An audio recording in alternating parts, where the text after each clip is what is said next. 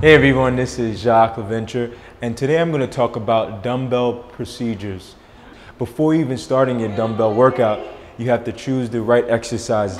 If you're going to do biceps, you're going to pick bicep curls or hammer curls. And what I like to do about dumbbell procedures is all about proper form. So you're going to make sure the chest is out, chin is out, make sure that there's a natural curve in the back. And even before you do your dumbbells, you want to make sure that you control the weight, slow contractions.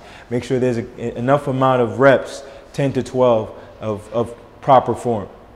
We're going to begin by doing hammer curls, working on the biceps. And before you even start your workout, you want to make sure that your body is warm to prevent any injury and get your nervous system ready for the exercise.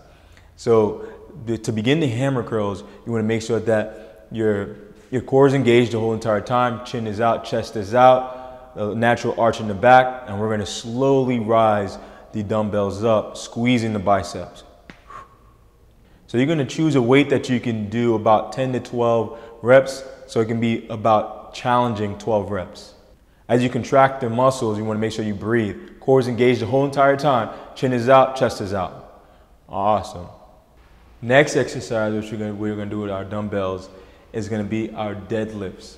And so you're going to make sure the chest is out, chin is up, and then you're going to sink the glutes to the ground. Core is engaged the whole entire time. Make sure the knees don't pass the toes. Awesome.